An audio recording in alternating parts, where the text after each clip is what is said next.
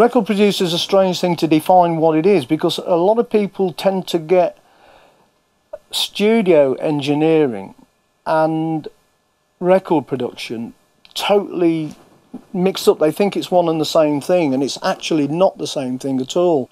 A record producer is really a bit of an ideas man. You need to know about arranging music, and you need to be quite diplomatic, which I'm not really.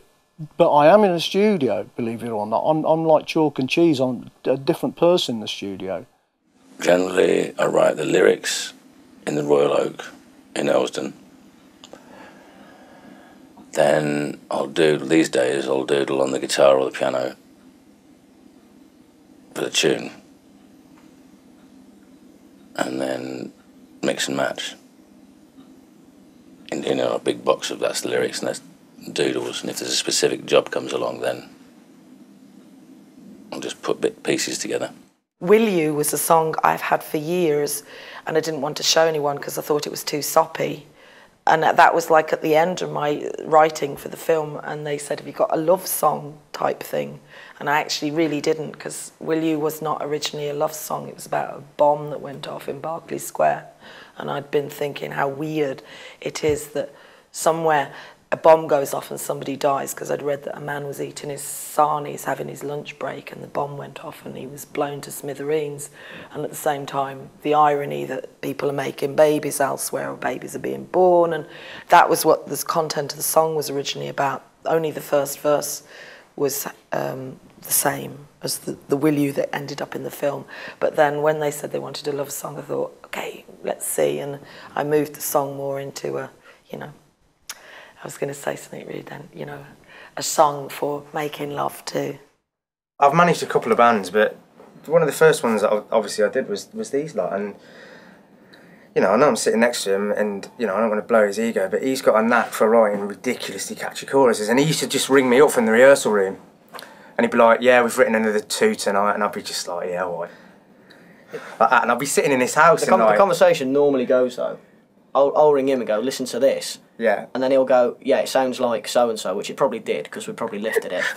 and then ring him back in an hour going, right, does it sound any less like that? Like, yeah, a bit, yeah. And that sort of... You couldn't really hear it on the phone, and you were either singing lyrics or just making shit up. But there was always a big chorus there, and you kind of built around that. For me, anyway, that's what it was. It makes me laugh now when I read about some of these bands go in the studio and they can't get the right guitar sound or the right drum sound, and it takes them weeks or months sometimes to get the right sound before they even put a note down. We went in at 10 o'clock, we sorted the songs out, we went in, it was Chapel Studio on this occasion, because EMI, we couldn't get into EMI for whatever reasons. Probably the Beatles were in there or something. But we went into Chapel Studio 10 o'clock till 1, a break, 2 o'clock till 5, a break, 7 o'clock till 10. Finished, 12 songs, bang. And we came out with an album. I written a good song, and I recorded it, and I'm sorry I didn't release it. And I gave it to Judy Boucher, and she put it on the, words can't express this emptiness inside.